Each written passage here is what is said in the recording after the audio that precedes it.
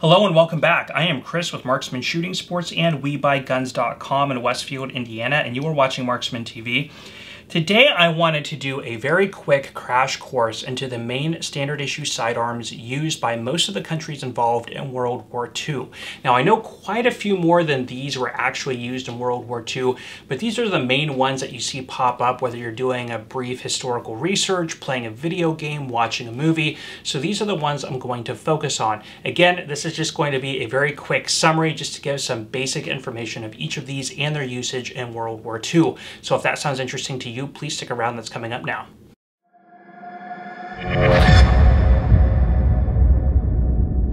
Okay, now starting things off, we're going to start with the sidearms issued by the United States in World War II. Now, we're starting here because I'm American and because of my patriotic bias. So, with that out of the way, let's go ahead and start with the 1911. So in the First World War, just prior to the First World War, the United States had adopted the 1911 sidearm, as the name would suggest, in 1911. Go in production, it would really start being made in pretty big numbers by about 1912, 1913. These were 45 ACP, single action only, feeding from a 7-round attachable box magazine. Now, by the time the United States would be involved in the Second World War, they had these under a good amount of production, but there were not quite enough available yet to supply everybody who might need a sidearm, especially those in ancillary support roles. So they would commission Colt and Smith & Wesson for a 45 caliber revolver. Now, they would want to stay with the same cartridge because the 1911 is chambered in 45 ACP. Logistically, you do not want two sidearms to have different types of ammunition. And if you can, in any type of military application, you want to keep your ordnance supply down to 2 or a maximum of 3 calibers. Going beyond that, logistics starts becoming a huge issue. You start ending up with a huge amount of firearms that might end up in one location that you cannot supply with ammunition. So they would want this to be in 45 ACP. Now, Colt had already been working on a large frame revolver in about 1909, 1910 in 45. So the production of this was actually a pretty quick transition for Colt. Smith & Wesson also would produce the 1917 revolver. They would have some stylistic differences, but they would function more or less the same way. Now, being a semi-automatic or a pistol caliber in a revolver, a pistol cartridge in a revolver that does not have a rim, you would typically have to load this with moon clips, either a full or a half moon clip, which is a circular ring with notches cut into it that you could slide the rims of the casing into so that when you put them into the revolver, your extractor or ejector rod could actually pick them up and push them out easily. This is a double single action revolver. Now, why are we talking about World War I era firearms when we're talking about the World War II time period? Well, the United States in the interwar period, like a lot of other countries, had worked on revamping their armaments. Now, a lot of what they had used in the First World War did carry over to the Second World War. This was true of the 1911 and the 1917 revolver. This would be true of the 1903 Springfield. This would also be true of things like the 1917 A1 water-cooled machine gun, which again all saw service through the end of the Second World War. Now, in the interwar period, some revisions have been made, specifically on the 1911. This got revamped into the 1911 A1. The A is typically known as the alteration, so Alteration 1. In U.S. military armament nomenclature, anytime there's an alteration, you add a 1 or a 2 or a 3 after an A. So 1911 A1. The M16 is M16, then M16 A1, M16 A2, A3. Trying to think, the M1 Thompson was the M1, then the M1 A1. So that's typically how it is. Now, changes that can quickly identify an A1 or scallops cut into the frame. You have a bulged mainspring housing, these brownish keys fibrite grip panels, typically a military parkerized finish, a shorter trigger here, and those are sort of the quick identifiers. Now, these would be manufactured mainly by 3 firms. Ithaca out of New York, you would have Remington, Rand, and Colt. You would also have Union Switch and Signal, and to a much lesser extent, Singer Sewing Machine Company, which made, I believe, less than 1,000, but their manufacturing was so precise they quickly moved them on to other war material production. Now, when we're talking about the ancillary sidearm of the 1917s, production on these did not really continue in through the Second World War, but there were a lot of these in supply. So these would see a lot of use back home with, military police or local guard units and things like that. Now, about 20,000 of these did go overseas and did serve in some ancillary roles, again, support roles abroad in Europe and Japan and places like that. So these did see a significant amount of use in World War II, both civil use back stateside and a little bit of special occupational use, if you will, overseas as well.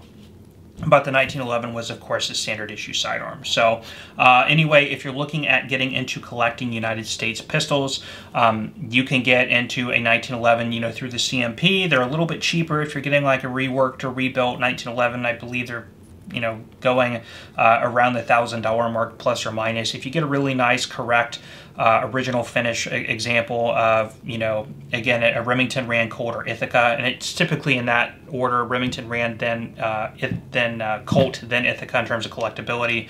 A really good example could go well over $2,000. Getting into Union Switch and Signal, those definitely go up, and then the Singers are, if you have an original Singer, those are upwards in the $60,000 to $80,000 or so. The 1917 revolvers, either by Smith or by Colt, in good condition, typically top out around $700 or $800. I've seen pristine, unissued examples maybe at around $12, but 7 to 8 in really good condition is typically about what you find. And these are not original grip panels for this. They would have been just a slab side without checkering or anything. So anyway, that's your summary on the United States. Let's go ahead into Germany. Okay, jumping into Germany. Germany was a very pistol-centric country when it came to their military application and doctrine. In 1939, Germany would, of course, invade Poland, and they would continue their sort of expansionism through Europe through about 1943, 1944. Now, they would, of course, invade Poland, Belgium, France, and one of the things they would do when they would occupy a country is they would quickly seize the arms manufacturing, continuing production, and folding a lot of those firearms into German military service. Now, one of the types of firearms that they did this the most with would, of course, been handguns. So when we're looking at Germany, there is a huge variety of different firearms that Germany did issue, whether they manufacture them at home, like the Lugers and the P38s, or the PPs, the PPKs, the HSCs, the C96 broom handle Mausers, things like that, or the captured firearms that they folded into military service. I could do a full-length video just on those firearms, and I have many of them, and maybe I will. But these are typically the two that you see associated with military service in Germany in the Second World War. So for the purposes of this video, we're going to focus on these. The story with this, again, predates World War I, and this one is started. This is, of course, the P08 Luger in 9mm. It is a single stack magazine, and it is a toggle lock type system. Does have a manual safety, and it of course is probably the most iconic World War II, even though it's really more pre-World War I era. But when you think of World War II sidearms, the Luger is typically what comes to most people's mind.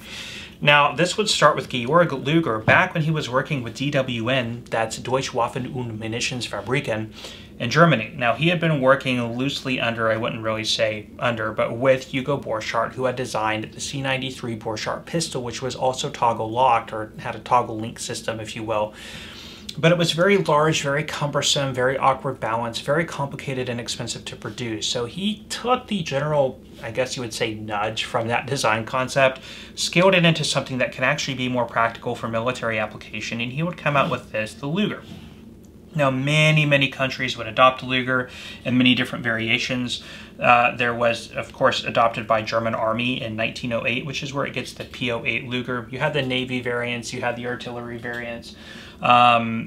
So, of course, that would go on to be expected. Now, in World War I, this would have been the standard issue sidearm. Again, it would not come without problems. It is still expensive and complicated to manufacture. You do have a lot of parts in here, and because the tolerances are so tight, especially with conditions in trench warfare in World War I, they were known to be prone to stoppages. So we get through, the end of World War I. Of course, Germany loses the war, and due to the armistice treaties, they are no longer able to produce war material. Now, when Hitler comes to power, one of the first things he does is he revamps the military program in Germany, but he has to do so pretty much in secrecy and in silence. So they start coming up with new technology. You have development of new machine guns like the MG34, and they're looking at re-beginning production of the Luger. Now in 1934 and 1935, they produced the Lugers at Mauser with the K date and the G date codes over the top of the breech. This is, of course, to hide, you have codes that hide the manufacturer's name and the years of production. But they're also working on coming up with a new type of technology that's going to be, again, easier and cheaper to produce, fewer parts, and it's going to be more reliable in the field. So a couple years after that, they come out with the P38, of course, in 1938. This is just a year before the invasion of Poland. Now, they still continue production of the of the Luger, mainly at Mauser, through about 1942, but they would keep up with production of the P38 until the end of the war in 1945. Now, other manufacturers would continue production of the Luger, like Krieghoff being a big one, and Simpson and Sewell and things like that. The P38 was mainly produced by Mauser, Spreework, and Walther. Those would be denoted by codes CYQ for Spreework, BYF for Mauser, and AC, right? AC for Walther. Yep, this is an AC44, so this is a Walther manufactured P38. Again, you have a single stack, 9mm, and this one is now a double single action. So your hammer fired firearm, you could chamber around, put yourself into single action. Of course, if you get a light primer strike, you could pull through again and now you're in double action. Or if you want to chamber around and holster, you can put it on safe and it's a decocker. This would be a design springboard for later things to come, like the PHP MV9 in Croatia, or the, of course, the very famous Beretta 92FS M9 handguns that exist today. So this was a design that really spurred a lot of development for other things. If you're looking and getting into collecting German sidearms, there are cheaper ones that you can get associated with German service. But if you're looking specifically at these, of course, the P38s are going to be generally more affordable. They range in value from Spreework to Mauser to Walther in terms of their collectability and desirability on the market. Of course, they are numbered. P38s are going to be numbered on the slide, the locking block internally, the barrel, and the frame. If you get an all-matching, really nice example, they're topping in a lot of cases over $1,000. You can get more shooter-grade ones for probably in the $600 range or so, you know, refinish, non-matching, things like that. Now, the Lugers, on the other hand, tend to vary a little bit more. This one is actually manufactured by Erfurt in World War I.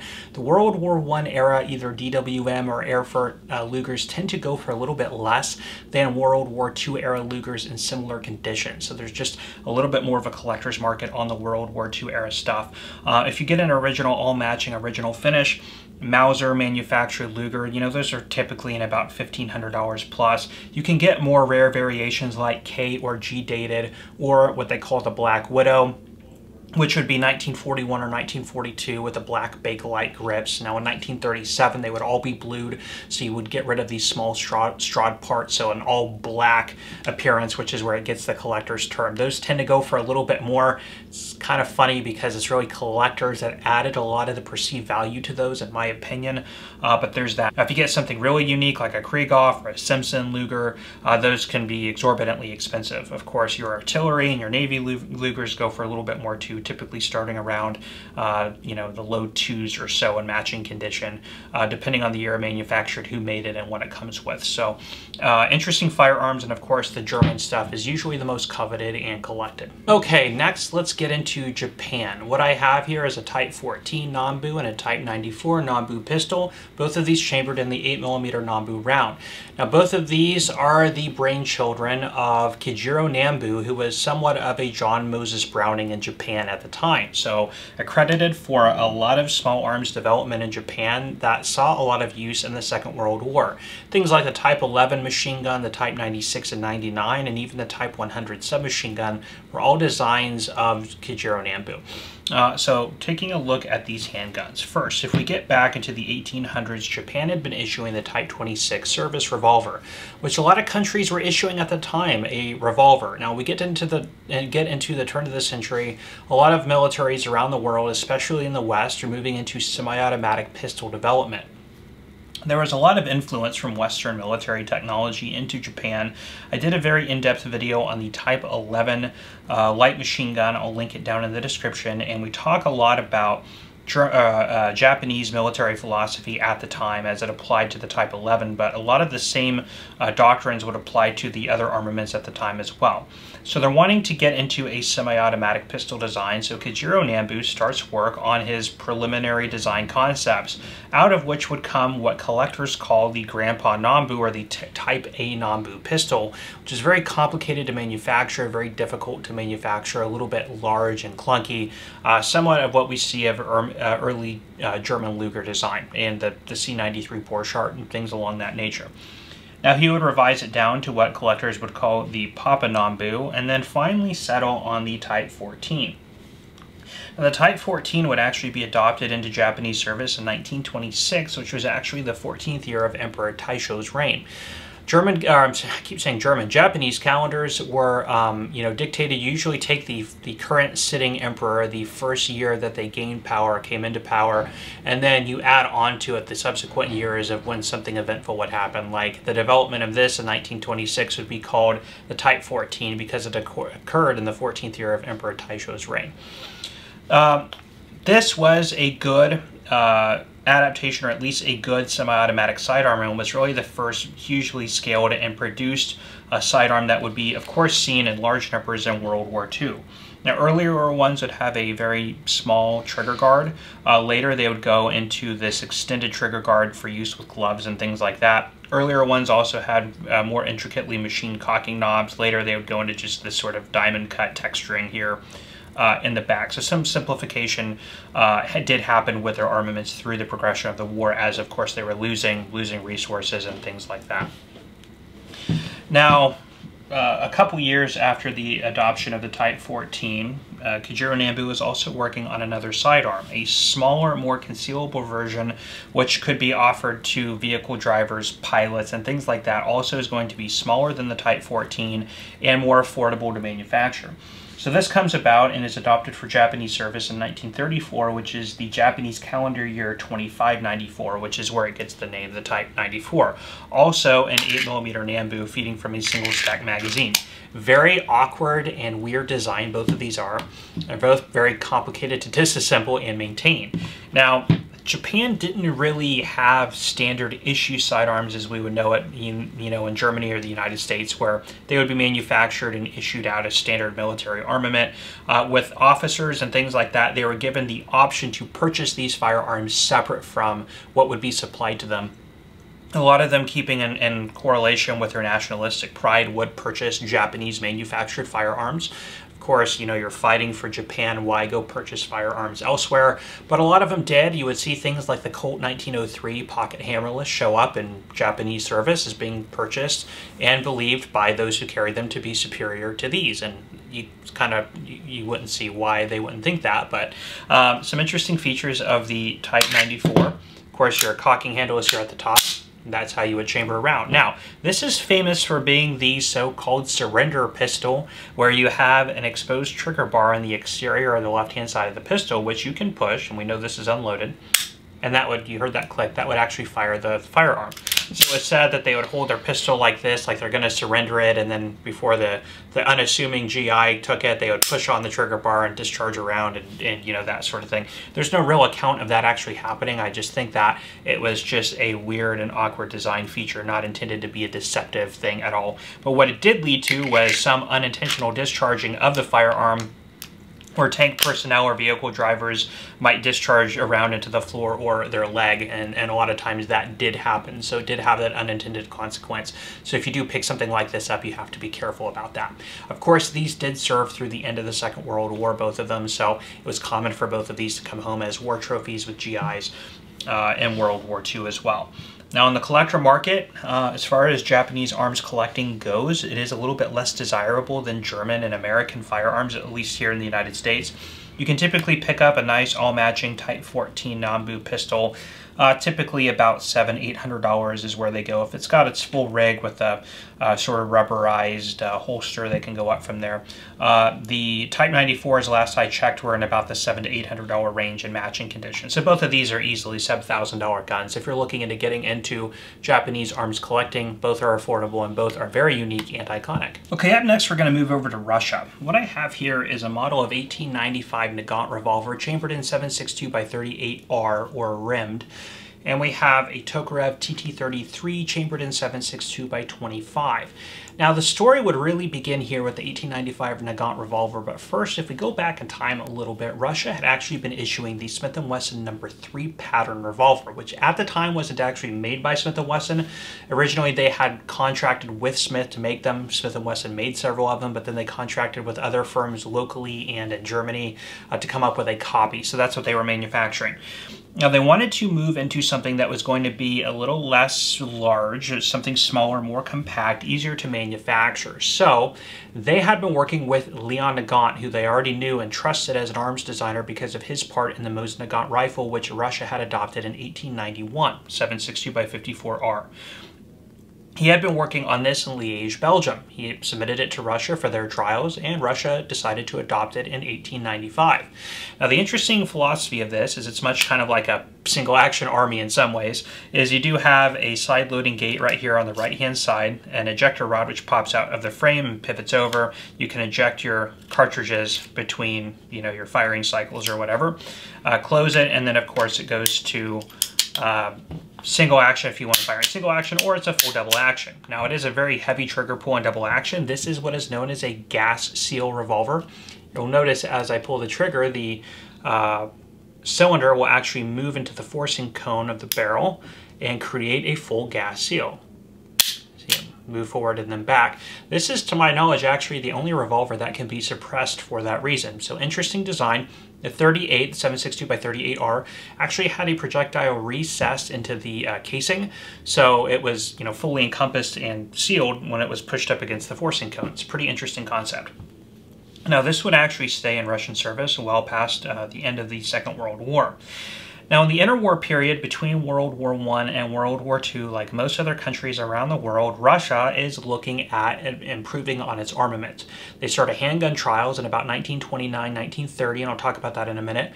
They started revamping on the service rifle, the 1891, in 1930, giving it the 9130 designation, which is the type of, the Mos Nagant 9130 is what most of us have in our collections today, and was the one that was more typically serving in the Second World War. They had a semi-automatic rifle program, which led into the SVT-38 and SVT-40, and of course a handgun program where they wanted to come up with a more modern semi-automatic handgun, which would replace the revolver. I believe there were about 7 submissions in 1930, one here by Fyodor Tokarev, which ended up winning the contract in 1930 as the Model 1930. Now this is not a 1930, this is a 1933 TT33, which 3 years after its adoption would see some revisions, and then the TT33 model would become, I guess you would say, standard issue. Although it was meant to be standard issue, it never really became standard issue. So, by the time the Finnish Winter War begins, prior to World War II, Russia does not have enough SVT-38s and SVT-40s in supply, or I guess I should say SVT-38s. They do not have enough TT-33s, so the 9130 and the 1895 Nagant revolver would stay as the primary issue firearms, the main infantry rifle and handgun, throughout that period into the Second World War, and the SVT-38 to then later the SVT-40 and the TT-30 and TT-33 pistols would actually remain as ancillary support, gap fillers, if you will. So that's basically about, the history on that. Now, the TT-33 is a single stack magazine fed 7.62x25. It is a single action only, similar to a 1911, and there are some similar 1911-esque features about this. You can definitely see the influences. That's basically about it on that. Now, if you're looking at collecting Russian pistols, the Nagant revolver, actually, for all World War II sidearm collecting, is going to be the most affordable. These would come into the country. I remember 10 or so years ago, these things were coming in by the pallet load, and you could typically pick one up in a refurbed and import marked condition like this one for about $100. Now in this condition, they're going for about $300 or so. If you find one with original finish and all matching without import marks, typically, you're seeing those $500 to $700 or so. So they're definitely climbing in value. The TT33s, this is an original World War II era Russian manufactured TT33 made in 1939. Does have the CCCP grips, and it's mostly sort of a brownish patina, so nice World War II use, nothing over collectible about this, and something like this would start in about the $1,000 range. If you get a premium condition, original finish, and 90% or better, all matching, they can climb upwards of about the $2,000 range, so they are pretty pricey for what they are. Now, post-World War II in the 1950s, around 1951, these would both be replaced by the Makarov pistols and Makarov PM. A lot of the Russian technology, like the TT33 design and the Makarov design, would be adopted by other comblock countries during the Cold War. So you can find TT33 models having been made by Poland, by China, by Yugoslavia, and so if you, by Romania too, so if you find those are typically more affordable, between about $300 and $500, so even though they won't have real ties to World War II Russian history, if you want one, they're still true to form and function. As a gap filler or just a shooter, you can still pick up one of those TT33s again for usually $500 or less in most cases. So anyway, that will be the two sidearms used by Russia in World War II. Okay, let's go ahead and move into Great Britain. What I have here is a Webley Mark IV revolver chambered in 38-200, or also known as the 38 Smith & Wesson. The 38-200, 38 caliber, 200 grain projectile. Now, this was not actually the standard issue sidearm issued by Great Britain in World War II. That was actually the Enfield #2 Mark I and Mark I Star. But this was very similar, as we'll go through the history, and also adopted as ancillary service. I just don't have the other models available for filming this, but I will touch on them as we go through the history. Now, in World War I, Great Britain was issuing the Webley Mark VI revolver. It was chambered in .455. It was very large and very heavy. You remember that 1917 revolver? Similar in stature and weight, and it was a large caliber, close to the .45 ACP. In fact, a lot of people take those Mark VIs and shave down the cylinder to accommodate a .45 ACP round, destroying collectability in my opinion, but leads to more affordable shooting. In the interwar period, we've discussed this with every other country we've looked at. Great Britain, like everybody else, wanted to modernize and implement advancements in their military technology. Now, they liked the Mark VI revolver. The fit, the finish, the function, the quality was excellent. Webley was known for both their military production and their commercial production as putting together really finely made revolvers. So, Great Britain wanted to have a scaled down version in a smaller caliber and more inexpensively produced variation of the Mark VI. So Webley would get to work and come out with what was known as the Mark IV, which is this. Again, 38 caliber, still a very well manufactured, very attractive looking firearm. This is a wartime gun, and I'll talk about that. But this is what they had come up with. Now, Webley had expected Britain to go ahead and adopt their design and to implement it into their armed forces, but they were thrown a curveball when the RSAF, that's the Royal Small Arms Factory of Enfield, is commissioned to actually make a very close copy of this revolver, known again as the #2 Mark I. And that would happen in 1931. Now, Webley would sue Enfield, which was owned by the country, and patent infringements, but they would ultimately lose that lawsuit, getting a little bit of a monetary sort of a, what I want to say, reimbursement for their work in R&D on the revolver. But they would go ahead and press forward with the #2 Mark I. Virtually identical to this with some minor internal changes. 1938, they would come out with the #2 Mark I Star, which the main difference, or the quickest way you could tell the difference between that and the #2 Mark I, is it had a spurless hammer, double action only. Now, by the time World War II had kicked off, we remember Dunkirk and everything that was happening with huge loss of personnel and equipment. There was the Lend-Lease program with the United States manufacturing Enfields and Thompsons and the Victory revolvers from Smith & Wesson and all sorts of different things. Great Britain was in desperate need for war material going into the Second World War, so they would go ahead and commission anyway with Webley to produce the Mark IV revolvers for military service as well. So this, very similar to the number 2 Mark I, but also a wartime gun. Now, a quick way that you can tell that this is a wartime gun, and this is a pretty funny thing about Webley in general, is again, I had mentioned they had a huge stake in the commercial market. They were known for manufacturing beautifully finished and well fit and tuned guns for the commercial market, for sports enthusiasts and things like that. And their revolvers were no exception.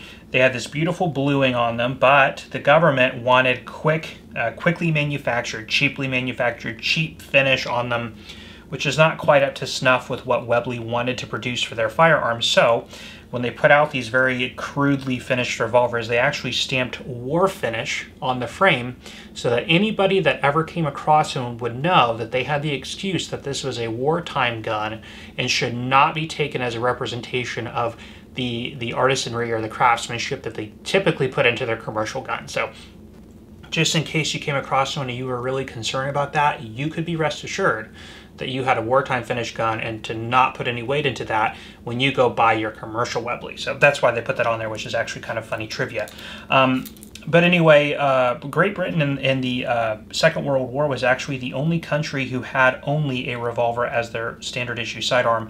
And they would keep that in place until it was replaced in, gosh, I believe it was about the 1950s by the high power. So anyway, interesting history on that. Again, these are not very expensive. The Webley and the Enfield World War II revolvers tend to hover in the $500 plus or minus, depending on condition and things like that. So anyway, there is that for you, the submission from Great Britain, the Webley Mark IV or the Enfield number 2 Mark I and Mark I Star revolvers. Okay, last but not least, let's finish this up with Italy. What I have here is a Beretta Model 1935, single action only, small pistol.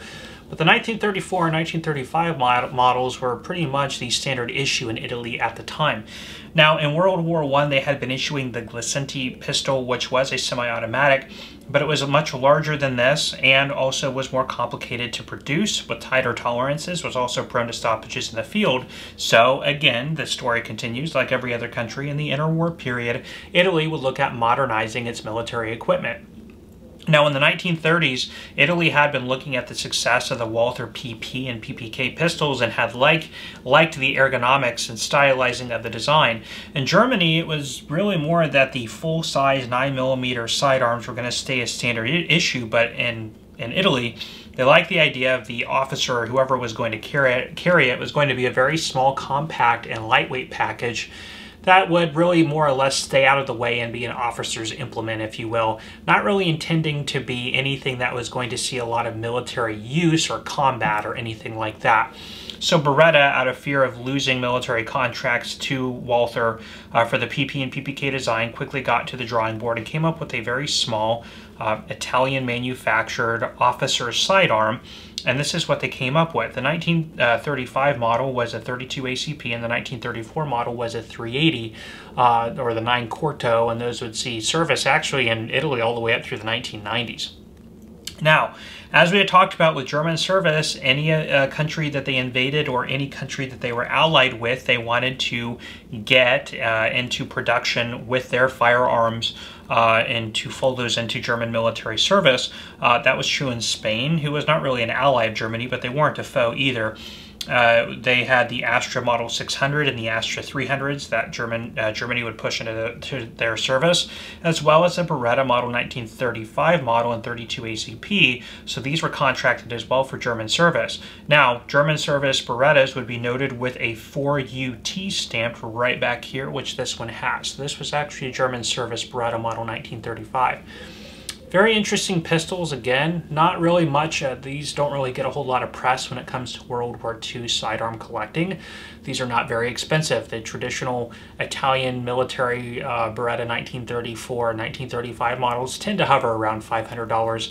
German acceptance, again, anything tied to German military use tends to go up a little bit more, maybe in the $800 mark or so. So anyway, that'll finish it up with Italy on the model 1935 Beretta. Well, thank you all so much for stopping by and checking out this video. I hope you enjoyed it and maybe you learned a thing or two. If you did enjoy it, please let me know by hitting that like button. Please also consider subscribing to my channel and hit that bell notification button so you are aware when we are putting out new videos. I'm going to leave you guys off there. I am Chris with Marksman Shooting Sports and WeBuyGuns.com in Westfield, Indiana. You are watching Marksman TV, and I will see you next time.